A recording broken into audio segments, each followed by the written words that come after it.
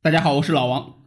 今天呢，给大家讲一个传奇的真实故事。这个故事里的情节呢，堪比电视剧。我甚至觉得这个电视剧都演不出这样的情节来。这个故事是怎样的呢？您点个赞，听老王呢给您慢慢讲。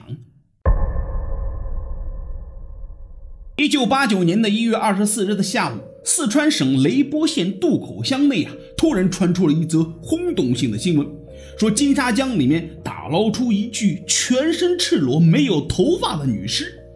不久之后，一对中年夫妻在警察的护送之下来到了现场。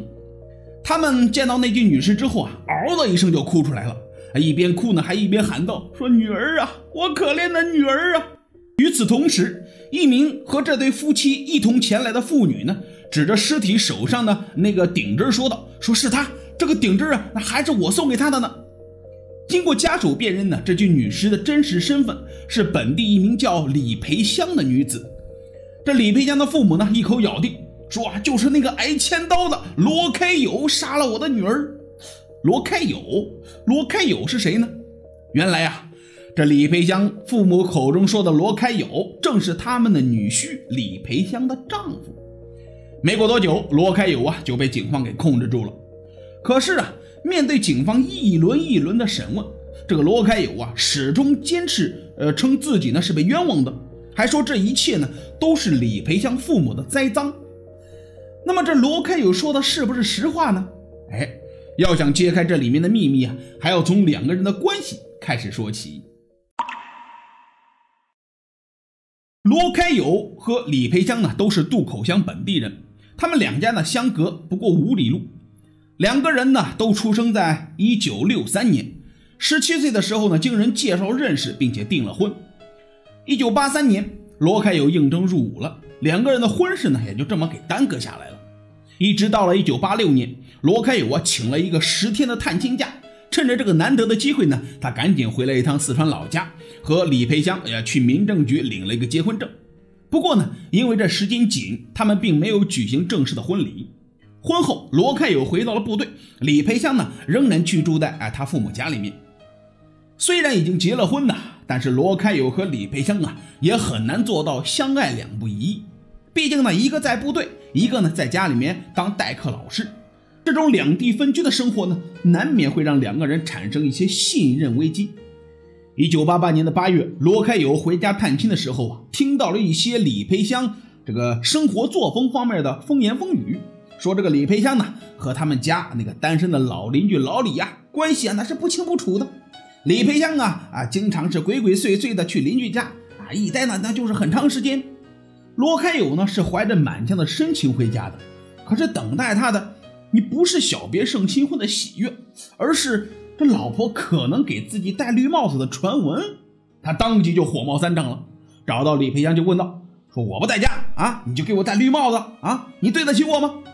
这李培香没想到这2年没见的丈夫见面之后第一句话就责怪自己出轨，不由得是感到十分委屈。那别人说什么你就信什么呀我和隔壁老李就没说过几句话，这之前家里面修东西没梯子，我就请他帮了一下忙，自家男人又不在家，你说我能找谁那照你的意思是说你红杏出墙还是因为我咯？我哪里红杏出墙了？就这样，两个人呢是大吵了一架。之后罗开友觉得这个家可能待不下去了，直接就回了部队了。这李培香呢也不甘示弱跟着他一起去了部队。那意思是说你不是说我红杏出墙吗？那我跟着你总行了吧？可是即便是到了部队里面，这罗开友和李培香仍然是为了这件事情还是大吵不已。最终在部队里面是办理了离婚手续。不过呢，这个离婚证还是要回到四川老家补办的。不久之后，李培香孤身一人回到了四川老家。他呢没有和家人说他们离婚的事情，而是谎称自己和罗开友在部队里面举行正式的婚礼了，然后还堂而皇之的直接住进了罗开友的家里。罗开友的父母呢对自己的儿子还是很了解的他们知道这个儿子的倔脾气犯了之后，那是9头牛也拉不回来的。这怎么可能在明知道李培香什么不守妇道的情况下还会跟他结婚呢？于是专门跟罗开友写去了一封信，询问他们是不是真的在部队里面举行婚礼了。不久之后，罗开友回信了，说我和李培香早已经离婚了，那我们现在没关系了，他现在住我们家，你小心他打什么坏主意啊。这罗家二老一看呢，顿然是恍然大悟原来这李培香住我们家是想捞一笔呀。因为这事儿这罗家的二老就开始和李培香以及他们的家人呢开始吵架。随着两家矛盾的逐渐升级，这罗开友也终于是坐不住了。1989年的1月9日，他专门跟部队请了一个假回了家。可是结果呢，刚进家门就看到了李培香，两个人呢是话不投机半句多，当即呢就再次大吵了起来。吵着呢，气不打一处来的罗开友直接动起了手了，把这个李培香给打进了医院。6天之后，罗开友亲自到医院里面将李培香给接回了家，并且和他们家人呢展开了谈判。当天晚上10点，因为双方没有谈拢，这李培香直接是推开房门跑出去了。罗开友见他跑出去了，也想出去追，可结果呢被李培香的2个弟妹给拦住了。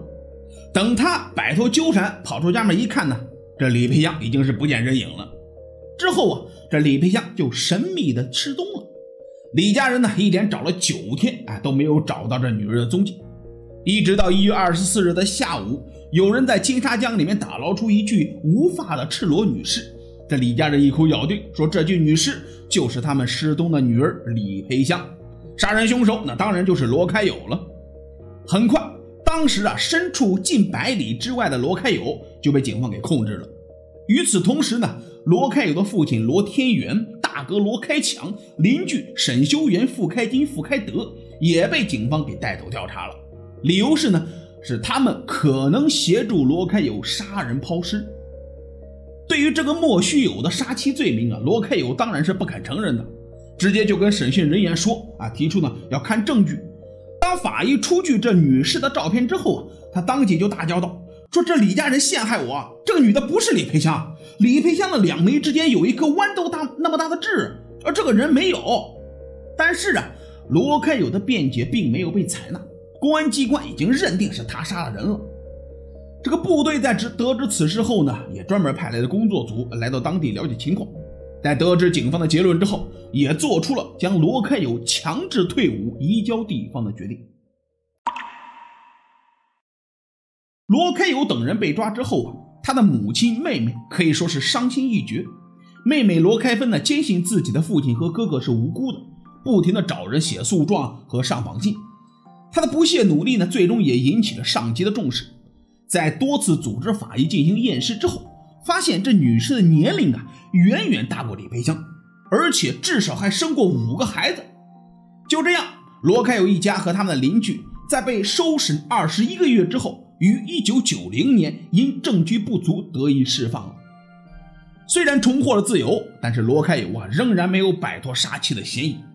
这每回别人问他都解释说自己没有杀李培香，可是别人不信呢都说你说你没杀李培香你就没杀呀那你倒是你没杀他，你倒是把他带出来让我们见一见呢你看看这什么逻辑吧。更让罗开友气愤的是当他回到家之后，这自家院子里面多出了一座坟。据他的母亲讲，那天尸体辨认完之后，李家人就抬着尸体直接埋到他们家里面了，说什么进了罗家门生是罗家的人，死了也是你们罗家的鬼。面对这等奇耻大辱这罗开友当即就在心里面发誓了，说不把李培香给揪出来，我誓不为人。从这天开始，罗开友就正式踏上了这漫长的寻妻之路。2年后的1992年，有人带话给罗开友，说他曾经看见过李培香和一个只有1只眼睛的人上了一辆班车。这罗开友对此事欣喜不已，因为当时在渡口乡只有2个人是独眼一个呢是一个小学老师，另一个则是李培香的堂哥李坤华。这罗开友很快找到了李坤华，又在李坤华的指点下查到了一个叫罗中华的人，说是罗中华把李培香给带走了。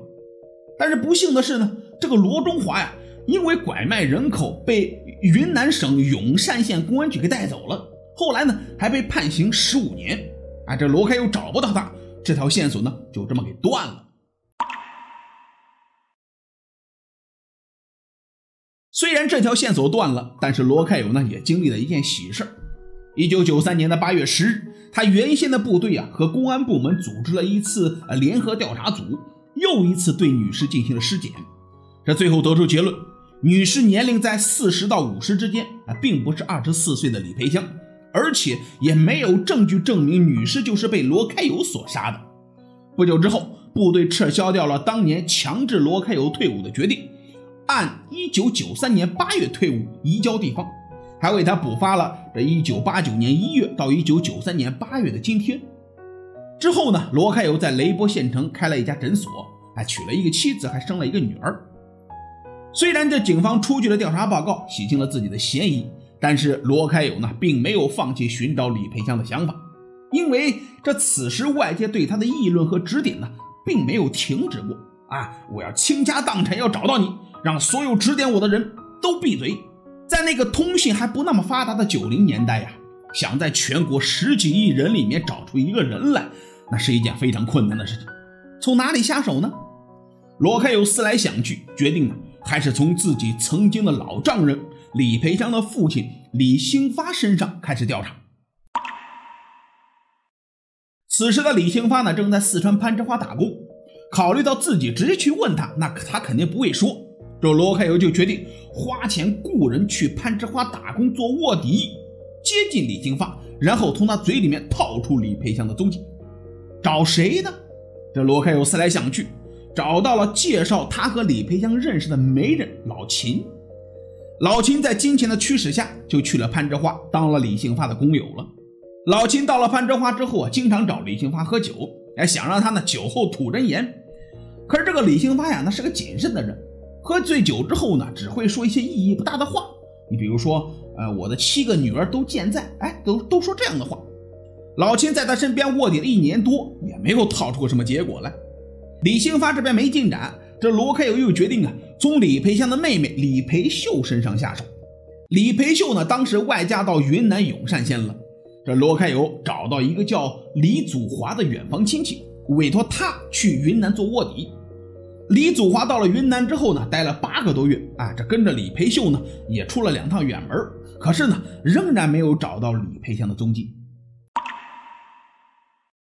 这2次的失败对于罗开友的打击挺大的，再加上当时他的2女儿的出生，这生活压力突然增大，这妻子呢就要求他放弃寻找李培香吧，说好好的过咱们的好日子吧。可是罗开友呢不同意，妻子见罗开友不同意呢，就开始闹。这闹得最厉害的时候他的妻子甚至吞过安眠药。面对妻子的哭闹和以死相逼，罗开友无奈的答应妻子说不再寻找李培香了。可是呢，他的内心呢还是不甘心的。不久之后，他瞒着妻子又开始寻找李培香了。而这次他的妻子在得知之后气愤的是提出了离婚。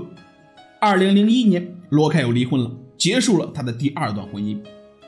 妻子的离去呢，并没有打消罗开友找人的心，反而更加坚定了他要找到李培香的想法。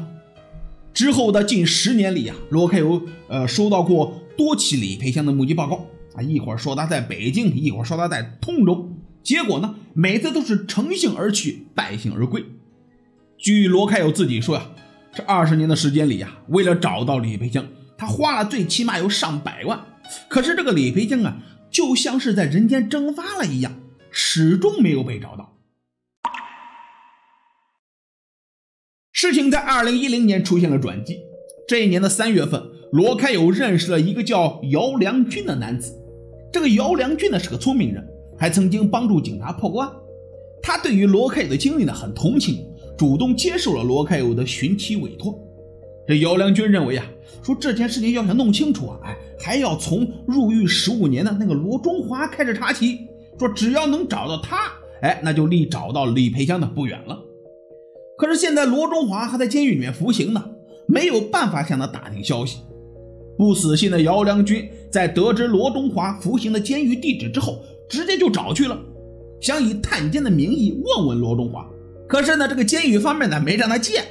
不过好在得知这个罗中华马上要出狱了。2010年的8月，蹲了15年监狱的罗中华刑满释放了。姚良军呢就把他带回了雷波县。可是这经过询问得知罗中华当年呢并没有带走李培香，他也不知道这李培香当年去哪儿了。嘿，这合着两个人找了半天，找了个寂寞。不过呢，这刚刚出狱的罗中华呀，急需要找一份工作挣钱，他就对罗开友说这样吧，你出钱，我去李培江的父亲家去做卧底我把他给骗出来咱们软的不行，来硬的。不久之后，化名为何老板的罗中华带上礼物就去了李家了。这告诉李兴发说自己呢是做银元生意的，需要在他家呢暂住3天。3天之后，在罗中华的提议下这李兴发跟着他一起去云南做生意。11月3日，几个人呢安排了一个算命先生给李兴发算命。这算命先生说李兴发呀，你这次来云南呢能够遇到一个贵人这个贵人呢姓姚一个女一个赵是你女儿给你带来的好兆头通过这个贵人呢能给你带来70万的收入这罗中华在旁边一听说我就认识一个姓姚的人呢，说这个人呢可有本事了没有他办不成的事儿。于是这罗中华带着李兴发就找到了姚良军。这姚良军呢自称是一个什么专案组的专家，说认识很多大人物。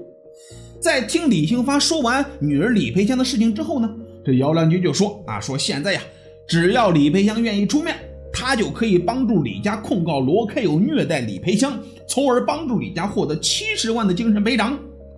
这李兴发一看自己真遇到贵人了这赔偿的钱数都说得这么对，他就把这个事情呢给说了出来了。据李兴发讲他女儿李培香呢的确没死。当初离家出走后，李培香跟着独眼堂哥去了成都，之后呢他又独自去了徐州，投奔李兴发的另一个侄子了。后来又在侄媳妇的介绍下嫁到了天津。姚良军在得知这个消息后非常高兴，立刻带着李兴发去徐州找他的侄子。可是结果呢，到了徐州打了半天电话呀，这死活就是联系不上李兴发的侄子了，这条线索就这么断了。但是这个姚良军呢没有放弃，他仔细在翻找李兴发的电话本，发现了一个很奇怪的名字，叫走大。这个号码的区号呢是022。这022不是天津的区号吗？他因此断定这个走大很有可能就是李培香，因为李培香是他的大女儿嘛。姚良军呢打电话过去一问，可是呢这个号码前段时间换人了，这个他呢并不认识什么李培香。这姚良军呢也把这个消息告诉罗开友，罗开友听后也非常高兴，他明白现在依靠他个人的力量已经不行了，必须依靠官方的力量了。于是他立刻让姚良军赶赴天津，向天津警方求助。2010年的11月23日，姚良军带着李兴发赶到了天津市静海县陈官屯派出所。这李兴发呢跟民警表示要找女儿李培香，可是警方一查说我们这没有这个人这李兴发又说了外孙的名字，结合着之前的那个022的号码，最终警方锁定了这李培香的踪迹，就在他们镇上的西昌屯村。当天下午，民警带着姚良军和李兴发来到了西昌屯村的孙家，可是结果呢里面一个人都没有。女主人李芳现在在一家咸菜厂里面打工。几个人呢来到咸菜厂，找到厂老板说明情况，结果当老板叫李芳过来的时候，这个李芳呢却头也不回的翻墙逃跑了，而且呢还藏匿了起来了。罗开友在得知这一切后觉得自己有必要亲自去趟天津了。在向雷波县公安局求援之后，于12月10日带着2名公安民警是抵达了天津。